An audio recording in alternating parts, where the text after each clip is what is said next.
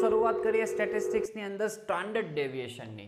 આપણને બધાને ક્લિયર ખબર હોવી જોઈએ કે આ સ્ટેટિસ્ટિક્સ નામનું ચેપ્ટર છે, એમાં 3 વસ્તુ આપણે ફાઇન્ડ કરવાની હોય છે: મીન ડેવિએશન અને સ્ટાન્ડર્ડ ડેવિએશન. એમાં પહેલા 2 વસ્તુ દોસ્તો આપણે ફાઇન્ડ કરતા શીખી ગયા છીએ અગાઉના 2 વિડીયોમાં, અને આ વિડીયોની અંદર સ્ટાન્ડર્ડ ડેવિએશન ફાઇન્ડ કરીશું 3 ટાઈપના ડેટા માટે.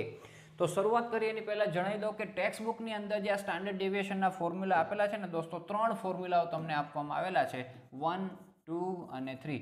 આ 3માંથી કોઈ પણ ફોર્મ્યુલાથી તમે કામ કરી શકશો, બરાબર, પણ કોઈ એક જ ફોર્મ્યુલા પકડી અને આગળ વધજો દોસ્તો.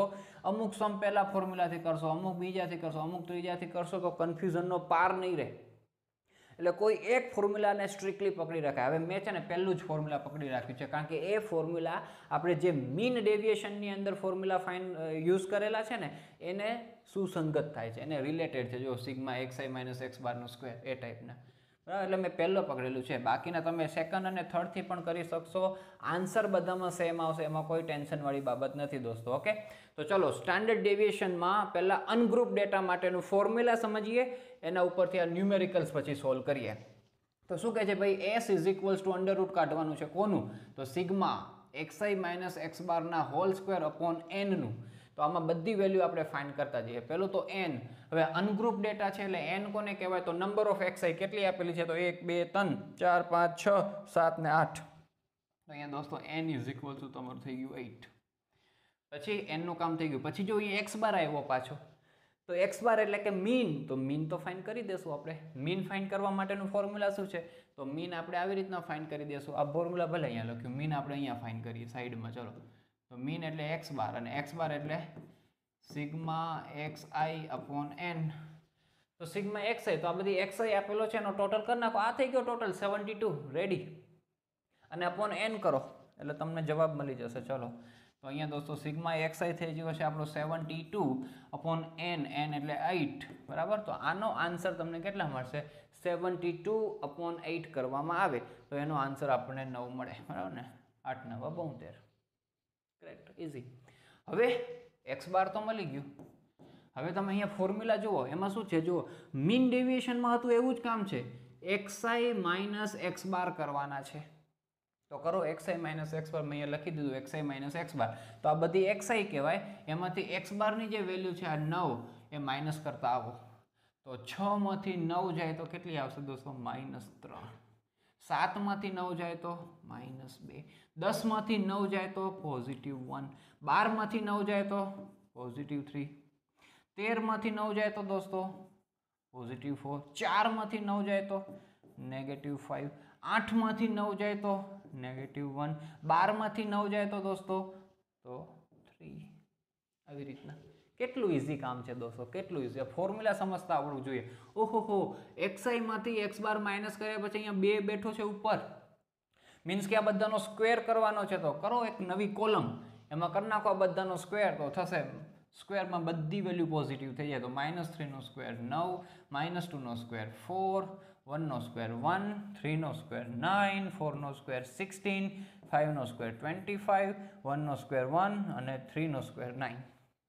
પછી શું કરજો? આ બધું થઈ ગયું સિગ્મા સિવાયનું કામ. xi માઇનસ x બારનો હોલ સ્ક્વેર, ઓકે, મળી ગયો. હવે એની આગળ સિગ્મા છે. સિગ્મા એટલે કરો ટોટલ. આ બધાનો ટોટલ કરો, 74 આવી ગયો. અચ્છા, હવે એને ડિવાઇડેડ બાય n કરો ને અંડર રૂટમાં કામ કરી નાખો. વાત થઈ પૂરી. કરી નાખી. હાલો, હવે તો બધું છે જ. તો under રૂટમાં sigma xi minus x બાર એ આ કહેવાય તમારું 74. તો એ લખી નાખ્યું 74 અપોન n. n ની વેલ્યુ છે દોસ્તો 8. તો આનો આન્સર તમને પ્રાપ્ત થઈ જશે. આટલું ઇઝી દોસ્તો સ્ટાન્ડર્ડ ડેવિએશનનું કામ છે, બરાબર. 3.04 આવે છે દોસ્તો. અંડર રૂટ કરી દીધું ને દોસ્તો, બરાબર. તો આવી રીતના તમારે કામકાજ કરવાનું છે. એકદમ ઇઝી છે. ફોર્મ્યુલાની માયાજાળમાં મૂંઝાતા નહીં. પહેલું ફોર્મ્યુલા, બીજું ફોર્મ્યુલા, ત્રીજું ફોર્મ્યુલા, બરાબર. તમને જે અનુકૂળ હોય એ વાપરજો. હું પહેલા ફોર્મ્યુલાથી કામ કરાવવાનો છું. ચાલો આગળ વધીએ દોસ્તો. હવે આ છે standard deviation four group data without class માટે. ખબર જ છે, વિધાઉટ ક્લાસમાં તમને xi આપેલી હોય અને માત્ર fi આપેલી હોય, બરાબર. એનું કામકાજ આપણે કરી શકીએ. એના ફોર્મ્યુલાની અંદર જુઓ તો આ માત્ર ને માત્ર fi છે ને વચમાં ઘૂસી ગયો છે. તો મીન ડેવિએશનમાં પણ એ જ રીતના હતું, બરાબર. અહીંયા પણ એ જ રીતના છે. અને તમે જોશો તો standard deviation four group data with class, આવા ક્લાસ આપેલા હોય તો એના માટે ફોર્મ્યુલા રિમેઇન સેમ. એટલે બહુ સારું રહેશે. ગ્રુપ ડેટા પછી વિધાઉટ ક્લાસ હોય કે વિથ ક્લાસ હોય, એના મીન ડેવિએશનના અને સ્ટાન્ડર્ડ ડેવિએશનના ફોર્મ્યુલા રિમેઇન સેમ. અને બંને જે અલગ અલગ ટાઈપના ડેટા બન્યા, વિથ ક્લાસ વિધાઉટ ક્લાસ, એ બંનેની જે મેથડ આખી બને એમાં ખાલી એક જ સ્ટેપનો ફરક પડે છે કે ભાઈ ક્લાસવાળામાં તમને એક્સઆઈ સીધી આપેલી નથી હોતી, તો એની મિડ વેલ્યુ તમે ફાઇન કરી નાખો તો એક્સઆઈ મળી જાય. તો એક્સઆઈ મળી ગયા પછી દોસ્તો તમારે આ ડેટા છે બરાબર, એ જ ડેટા તમારો આનો થઈ જશે. બંનેની મેથડ સેમ થઈ જશે. એટલે બેમાંથી એક જ ન્યુમેરિકલ્સ હું કરાવીશ, બીજું તમારે હોમવર્કમાં પ્રેમથી કરવાનું રહેશે. તો આ વખતે ક્લાસવાળા ન્યુમેરિકલ્સ હું કરાવું છું. ચાલો દોસ્તો, તો એ ક્લાસ, એફઆઈ, એક્સઆઈ એ બધું લખી અને આપણે આગળ વધીએ. તો ક્લાસ તમે જુઓ 0 થી 10.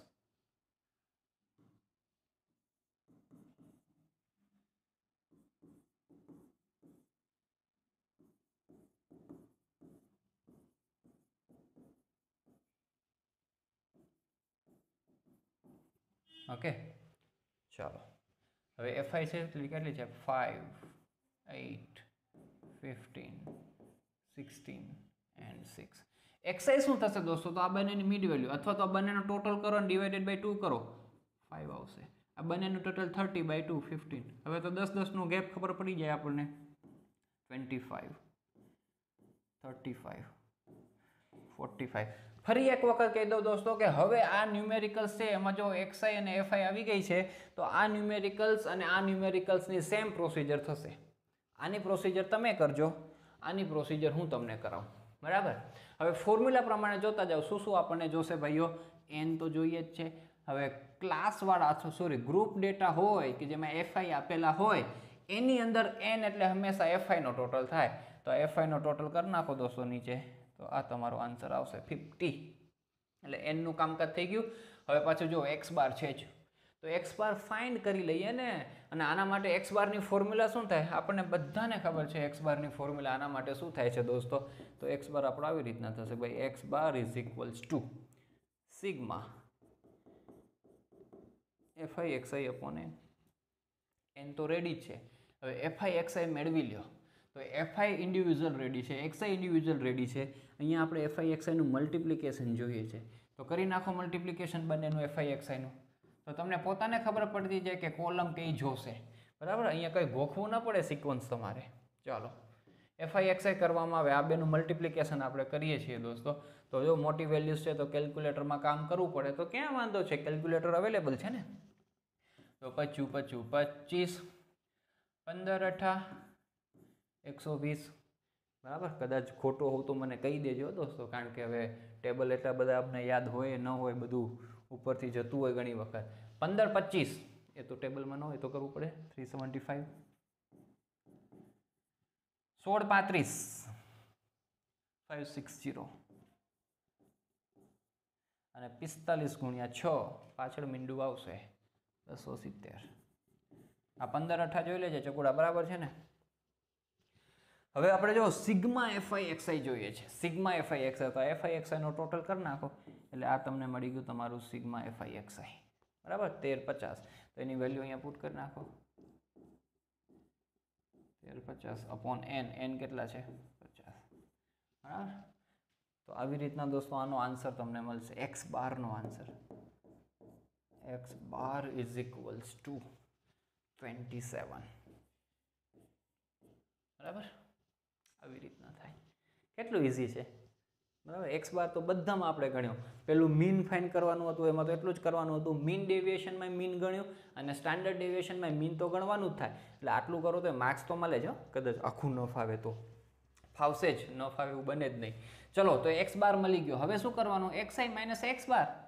બરાબર, અહીંયા લખેલું છે એ પ્રમાણે આગળ વધતા જાઓ. એક્સઆઈ માઇનસ એક્સ બાર કરો તો આ રહી તમારી એક્સઆઈ, એમાંથી એક્સ બાર એટલે કે 27 તમારે માઇનસ કરતા જવાના છે. તો કરતા જઈએ. ચલો, એક્સઆઈ માઇનસ એક્સ બાર આપણે ટાઇટલ મારી દઈએ કોલમનું, એક્સઆઈ માઇનસ એક્સ બાર. ચલો, હવે એમાં એક્સઆઈ છે 5, 5માંથી 27 માઇનસ કરવાના છે. માઇનસમાં જવાબ આવે, ડોન્ટ વરી. બરાબર, તો 5માંથી 27માંથી 5 કાઢી નાખો અને માઇનસમાં લખી નાખો દોસ્તો. કેટલા આવશે ભાઈ? 27માંથી 5 કાઢશો તો 22 લખી નાખો માઇનસ સાથે. પછી 15 છે અને 27 છે તો 12 આવશે જવાબ. એના પછી 25 છે અને 27 છે બરાબર. xi માઇનસ x બાર તો 25 માંથી 27 જાય -2. પછી 35 છે ને 27 છે દોસ્તો 3 ને 5 8. એના પછી 45 છે ને 27 છે દોસ્તો તો કેટલા આવશે 18.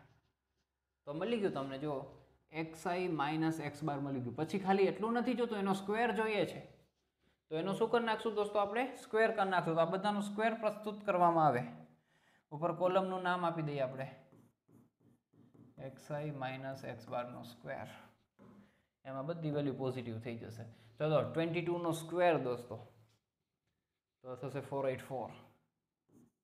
તમારી પાસે કેલ્ક્યુલેટર હશે જ એટલે કાંઈ ટેન્શન નથી. 12 નો તો 144, 2 નો 4, 8 નો 64, 18 નો થશે 324. ચાલો પછી શું કરવાનું છે આટલું મળી ગયું આપણને xi માઇનસ x બારનો હોલ સ્ક્વેર. પછી એનું મલ્ટિપ્લિકેશન કરો fi સાથે. અરે fi રેડી છે. તો હવે આ બંનેના મલ્ટિપ્લિકેશન કરવામાં આવે બરાબર. મોટા મલ્ટિપ્લિકેશન થશે પણ આપણે ક્યાં જાતે કરવા છે. fi into xi minus x બારનો સ્ક્વેર. તો પણ જોવાનું આનું થવું જોઈએ આનું અને આનું પહેલા. તો 484 ઇન્ટુ 5 કરવામાં આવે દોસ્ત. 484 ઇન્ટુ 5 તો 24 20. ચલો એના પછી દોસ્તો આ 144 નું મલ્ટિપ્લિકેશન fi છે 8 સાથે કરવામાં આવે તો 1152.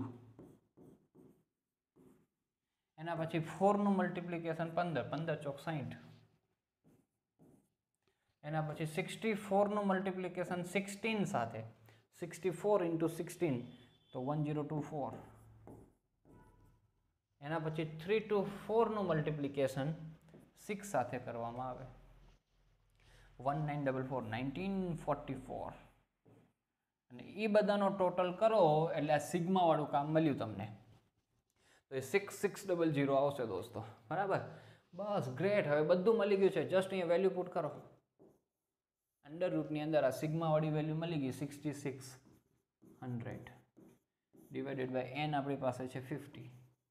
હા પહેલાં આ બે કારણ કરીને અંડર રૂટ કાઢો દોસ્તો એટલે એસનો જવાબ પ્રેમથી તમને મળશે દેટ ઇઝ 11.489. તો આવી રીતના દોસ્તો ન્યુમેરિકલ્સ થાય છે. ઓકે તો આ ન્યુમેરિકલ્સ મેં તમને કરાવ્યો અને અગાઉનો જે ન્યુમેરિકલ્સ છે એમાં xi અને fi તો રેડી જ છે બરાબર. એનાથી પછી આગળ વધવાનું એટલે આ બે રેડી જ છે. એના પછીનું કામ તમારે કરવાનું થશે. Formula remain same, procedure remain same. તો આટલું કામ સરસ મજાનું કરજો. ફૂલ કોન્ફિડન્સ ડેવલપ કરજો અને સારામાં સારી રીતના આ Maths-2 ની એક્ઝામ આપજો અને ખૂબ સારા માર્ક્સ મેળવજો એવી શુભેચ્છાઓ અને શુભકામનાઓ સાથે આ વિડીયોની અને આ ચેપ્ટરની કરીએ આપણે સમાપ્તિ.